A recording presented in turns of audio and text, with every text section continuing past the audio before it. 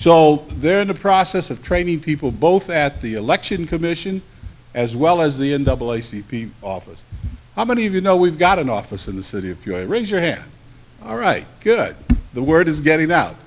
We're at 101 North MacArthur Highway. We have a great office there, and we want to invite you anytime you want to stop by, but hopefully you'll stop by to be trained as a registrar. 2 places that you can be trained immediately. And I'd like to see at least 10 volunteers. Tell Jackie, tell Helen, who's here as well, that, and Al may not be here, he's got to have some eye surgery. He's playing racquetball and got hit in his eyes. So, is Al here? Where's he at? Where you at, Al? Stand up. There he is. Oh yeah, there he is in the front row. Yeah, trying to be young, got hit. It's time for the transition, Al. But at any rate, they want at least 10 volunteers if you're retired, and then 10 volunteers from the young people to register people. There's 2 spots that we've selected. January 24th at 2:30 in the afternoon for the retired folk, and that'll be at the Election Commission. So I'd like to see, before you leave here today, 10 retired volunteers who will be at the Election Committee. And it doesn't have to be limited to 10, but we want at least 10. Who will be at the Election Commission on January 24th at 2:30. The Election Commission, you know, is the old police station down on Adams Street. And then on Tuesday, January 31st at 6 p.m., for all others, young people as well as retired people, they will be doing training at the NAACP office at 101 North MacArthur Highway. So, folks, this is important business. 7,000 people. And that's going to be a monumental task, but we've got 3 dedicated people and all their volunteers who intend to make it happen. But they can't make it happen without your help. So please volunteer to do it. We'll take a list of people, especially the retirees, before we leave here today, so that we can notify them that we'll have at least 10 people there on January 24th. Thank you very much. You know, it's fitting, but I'm not surprised that Dr. Ali would decide to entitle today's program as Passing the Torch. If you would give me a little freedom, a little license for a moment, I wanted to share a couple of things. Dr. Ali has served as my mentor for longer than she actually realizes. I used to work for Dr. Ali at ICC, but about 20 years ago, Dr. Ali tapped me on the shoulder, much in the same way that she has tapped Miss Ashanti on the shoulder, and asked if I would participate in an event held at Carver Center. Reverend Jesse Jackson was coming to Peoria, and Dr. Ali asked me if I would be willing to serve as an MC for that ceremony. And there was nothing special about me. There was nothing, I was not blazing the trails in school. I wasn't the kid that was involved in everything at that point in time. She just saw a young woman who she decided, I'm going to put you out front. If you were at New Morning Star last night, if you weren't there, you missed the treat. Reverend Harold Dawson Jr. was phenomenal. And one of the things that he spoke about was being called, and then God will qualify you.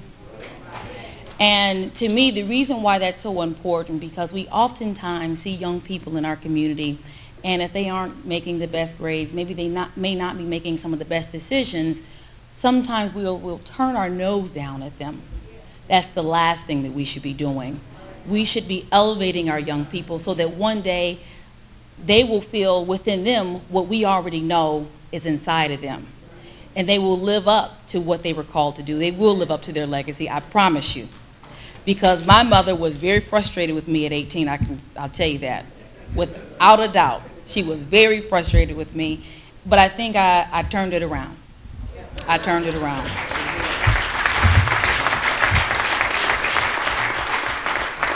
And the reason why it's so important that we do pass the torch to young people, that's something that I don't think that we have a problem with in Peoria. The elders in our community that created a pathway so that I could serve as state representative, because I didn't get here on my own. The folks in the crowd today, like Ms. Helen King, Jean and Jackie Petty, Dr. Ali, Don and Ernestine Jackson, Mr. and Mrs. LaCollis and Sharon Reed, Johnny Stinson, Catherine and John Timms, Andre Bohannon, Grant and Jean St. Julian. Those folks blocked and tackled when it was time for me to run up the field. They blocked and tackled when it was time for Ryan Lowry to run up the field.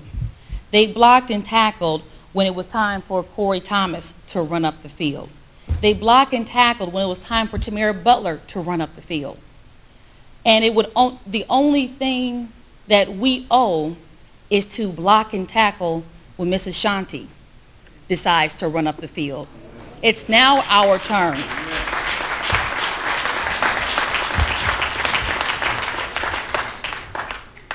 It's work, though.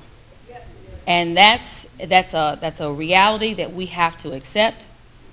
And all of us have our own lives. We all are encumbered with any number of things, but it is our responsibility to, at the very least, do what the elders of this community have done for us, to create a pathway so that we can have the opportunity. So I just wanted to share that with you, because I'm so excited to see so many young people in here today. And I promise you I will not belabor any longer after this. If you are between the ages of 14 and 40, if you're here today, would you please stand?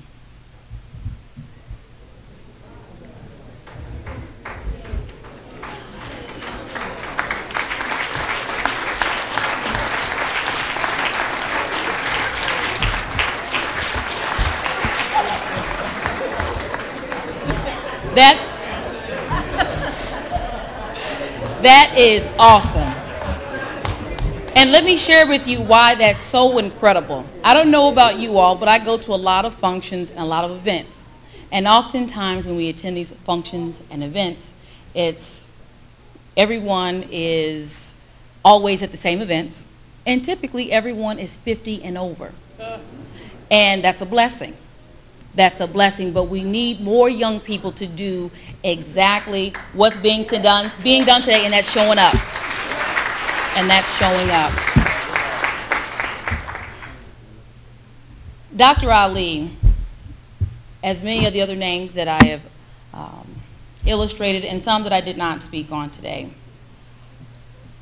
have created opportunities for us so that we can now stand at podiums and give other people opportunities. There are a number of people today that are going to be recognized for blocking, for tackling, for not just being folks that the general public would consider successful, but the people today that are going to be honored are much more than successful. They're significant. And that's so important, because you can get caught up in yourself, and you can decide that you are going to be successful and that you're going to make it, and Joe and Jean and LaToya have to do it on their own. That's not what today's award winners have done. They have decided to be more than successful, but to be significant, and that's significant in the lives of other people. And I don't know about you, but I don't know what it would be like to live in a community full of successful people that didn't care about being significant. I'm blessed because I live in a community full of people that care, and they show it through their work.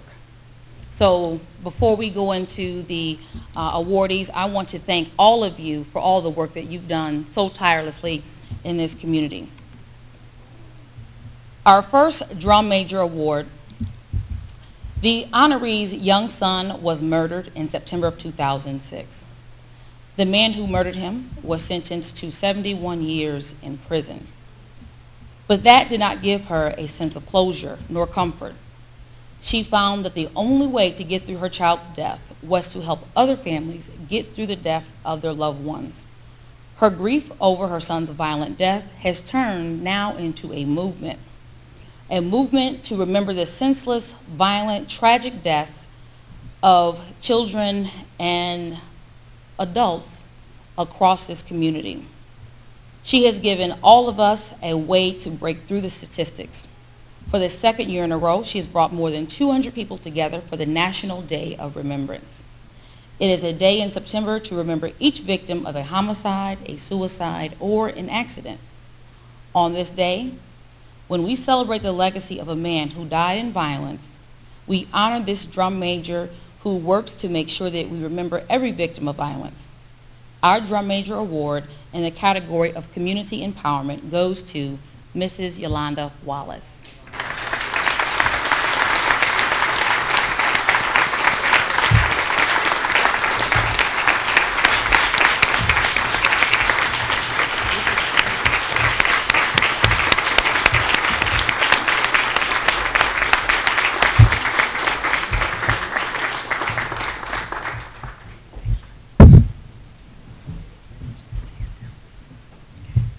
I don't know if any of you all have attended the National Day of Remembrance. Typically it's held at the, it's held downtown and at the riverfront.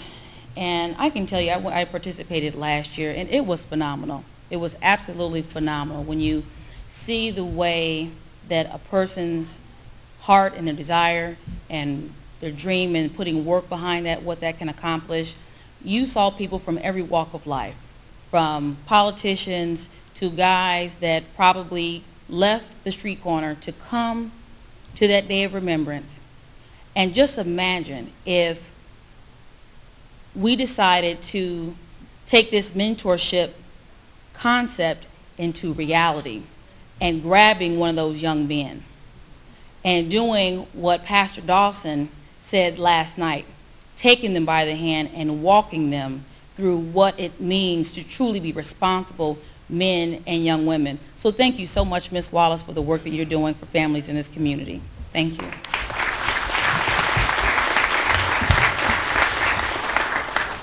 Our next honoree was an outstanding basketball player in high school, college, and in Europe. She then came home, and after stints as the assistant coach of girls basketball at several out-of-state colleges, she then decided to serve as the coach at Manual. Her old high school, she then returned home, and she decided to go to her old neighborhood and jumpstart Proctor Community Center. What's happening at Proctor can happen at Carver. We all know how important that is to this community, and we need to stay diligent about ensuring that we keep as much support going to Carver as we can. She started a girls basketball league at Proctor to go with the boys basketball league, but she uses that league as a tool to reach young people, to teach them about more than just sports. She teaches our young people about values. She teaches them about self-esteem, about collaboration, about working with other people. Those are skills that they will then be able to utilize in the work world. Speaking about the collaboration that it took, she brought a broad group of organizations from a wide variety across the community to then put together programs for the greater community that Proctor serves, like blood drives, GED classes, the vegetable mobile, a kind of traveling farmer's market. She has made education as visible as recreation at Proctor. And for that, the director of Proctor Recreation Center is a drum major for reviving our roots. Willing to challenge and inspire young minds, our drum major in the category of community renewal goes to Mrs. Janelle McLeod.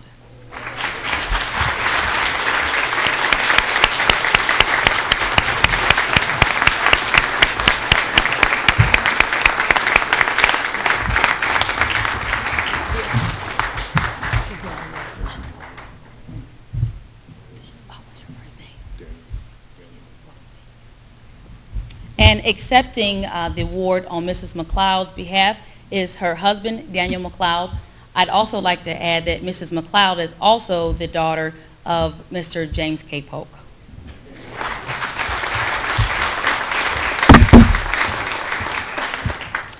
Our next recipient is a leader who works primarily behind the scenes, building and supporting the success of others. An unsung hero and role model, she has been partially responsible for the academic and ultimate career success of many professionals within the Central Illinois area. She's a longtime educator, and she has no idea because I see her and she has a blank look on her face. She is a longtime educator and advisor who has mentored those who have become physicians, nurses, social workers, engineers, teachers, attorneys, and those in numerous other professions. As academic skills specialist for the University of Illinois College of Medicine at Peoria, she has helped dozens of minority medical students and residents to improve their academic and communication skills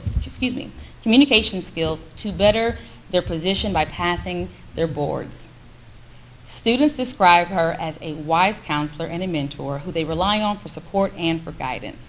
She advises a variety of diverse student interest groups, and she orchestrates the annual Minorities in Medicine celebration, which honors Peoria area minority physicians. A servant leader, she is passionate about her work in helping minorities to succeed and often goes beyond the call of duty. It is time for her to be recognized. She knows now. It's time for her to be recognized for the leadership that she provides this community, and our Drum Major Award in the area of minority advocacy goes to Ms. Lorraine King.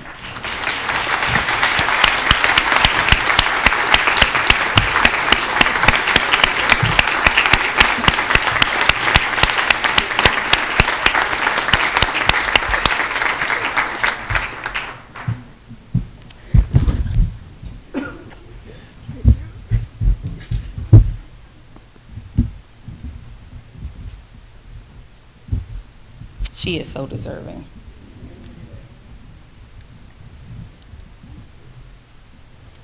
We always knew that we had soul, but this honoree helps make sure that we have soul and gospel on the riverfront every summer.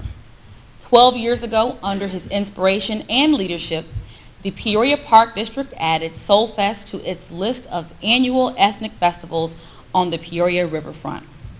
This two-day event showcases African American musical heritage from gospel to jazz to old school R&B. It has featured renowned artists including Vicki Winans, the Mighty Clouds of Joy, Boyz II Men, Blackstreet, and the Fabulous Dramatics. This local leader could have been content representing his district on the South Side, and that would have been worthy enough. Instead, he took it to the next level and helped to create an affordable family cultural event that attracts thousands of people from all over central Illinois. This person received a Drum Major Award several years ago for his work as the Peoria Park District trustee, but his role in establishing one of the city's premier summer festivals deserves a second drum because it is a major feat. Because he continues to give the drummer some, our drum major in the category of cultural development goes to the Peoria Park District Vice President, Mr. Robert Johnson.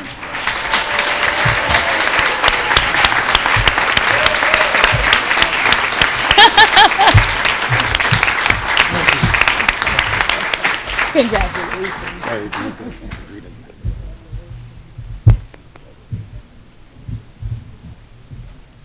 I love when I look out in the crowd and I know who's getting the award, but they don't know they're getting the award.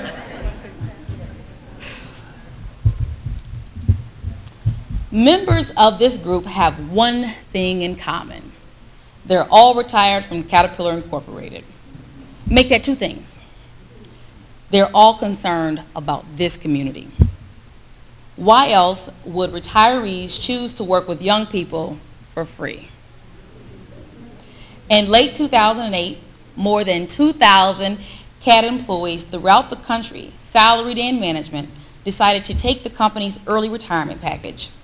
A few dozen of them decided Peoria's young people could benefit from the skills they've learned in life at Caterpillar. Since then, they've opened the group to retirees from any company, and they're passing it on, handing it down, lifting even after they've finished climbing the corporate ladder. They are probably the best known for their work at Manual Academy, but they also are involved in voter registration. Those 7,000 people, that's what they're working on. At Manual, they volunteer for everything from hallway monitors to mentors.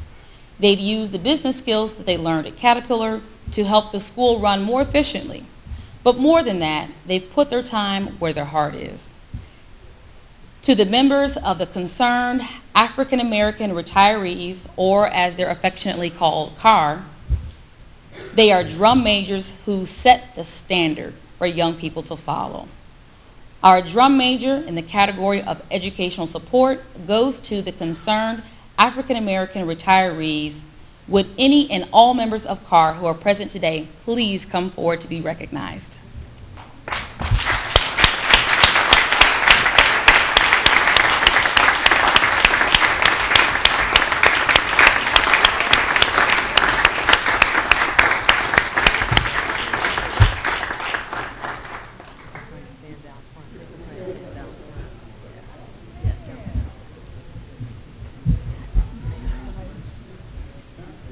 Mr.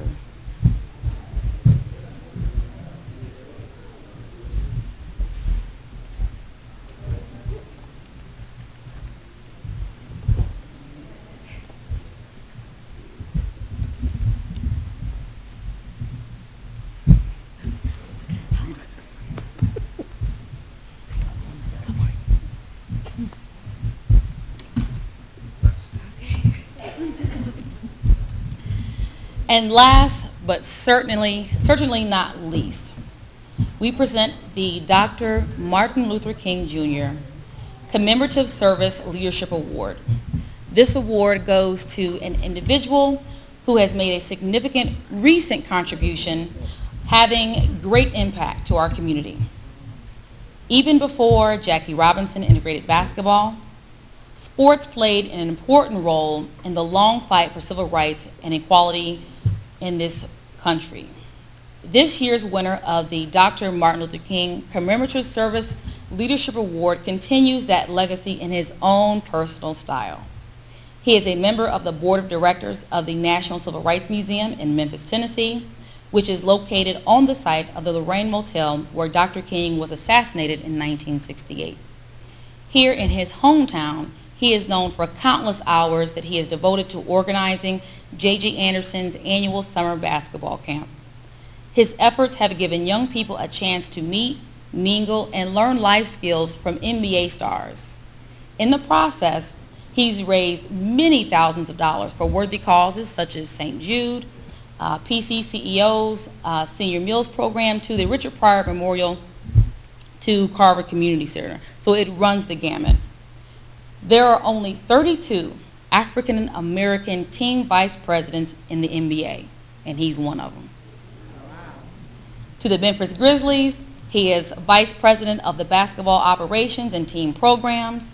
To Peoria, he is a philanthropist, a dream maker, and a true community servant. Our recipient for the Dr. Martin Luther King Commemorative Service Leadership Award is going to who we all know as Double D, Mr. Dana Davis.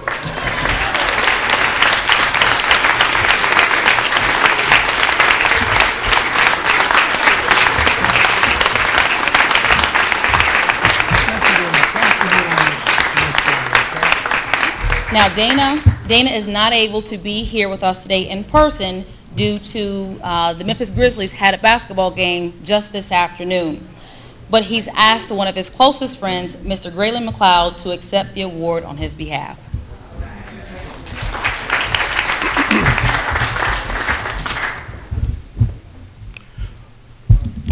First of all, Dana couldn't make it today. He sent me, and so I'm just going to read what he wrote down verbatim. This came to me at least 20 times.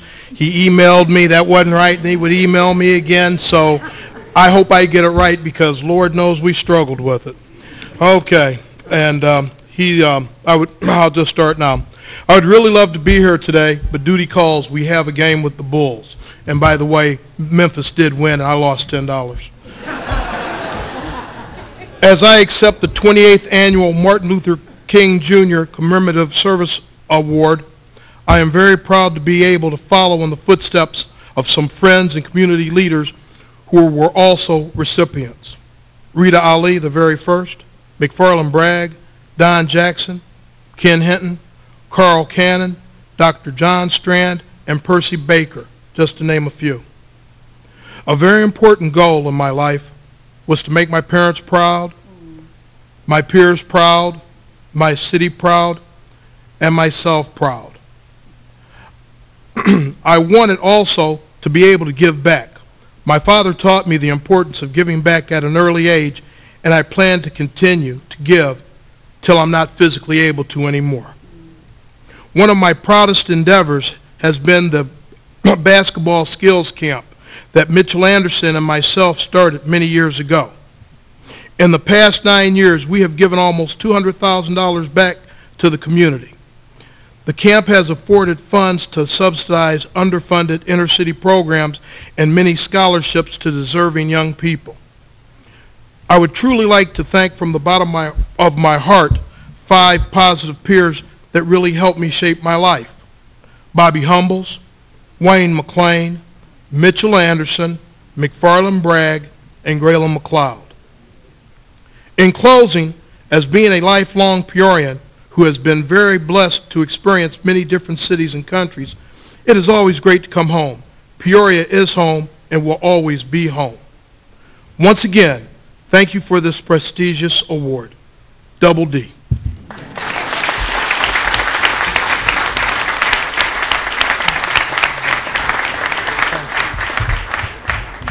And that does conclude our award ceremony.